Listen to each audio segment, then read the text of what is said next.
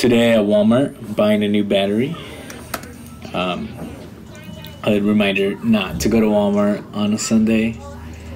So crowded, so many people. Anyways, my 330i's battery was completely dead.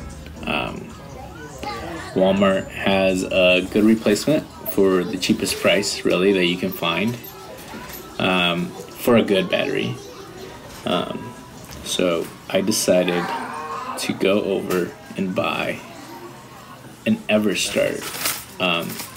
And for my car, the size of the battery is H7. That's for a BMW 330i.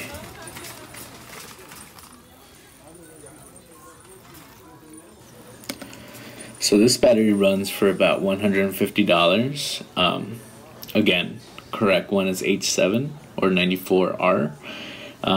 Important to notice that the manufacture date needs to be recent. So it could be 1 month, maybe 2 months ago, but recent, the better. I ended up with a manufacture date of actually this month, February, so it worked out.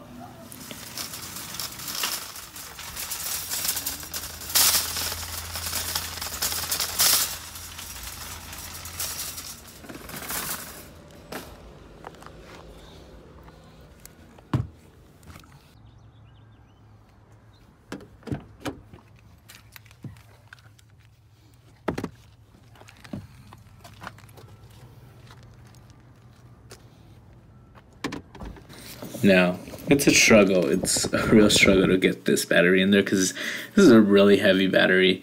You got to make sure you're doing the positive. You're putting the battery back how it was. So you want the positive side, which is with the red cable, to be on that side, on what is left side on the screen, and the negative, which is a minus, on the right. I guess now it's right side of the screen.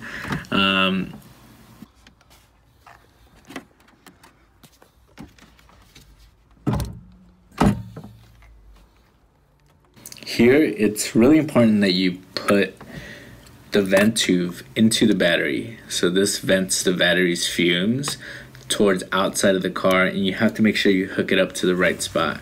If you forget to hook this up, obviously not good. Now, I actually did this at the store. I took the tool with me. As soon as I got into Walmart, I told the associate, hey, this is my tool. She gave me a little sticker to prove that it's actually my tool. It's pretty beat up, so I mean, they don't even sell it at Walmart. Anyways, I hooked it up on the battery at Walmart and kind of went through all the steps that you're seeing now, just to test the battery to be good. You want voltage to be anywhere from 12.2 to 12.8. Anything less than that, it's not a good battery. And so this battery analyzer analyzes the battery to make sure that it's at 100% or somewhere near 100%. I bought batteries before from Walmart and other places, and they're completely dead when I get home. And so I always just take this analyzer with me just to make sure battery is good and I don't have to make another trip back out to the store. Thanks for watching, and stay tuned. I'm waiting on some parts to actually make some exciting videos. I know this was a very short, kind of random video on replacing your battery, but yeah, stay tuned.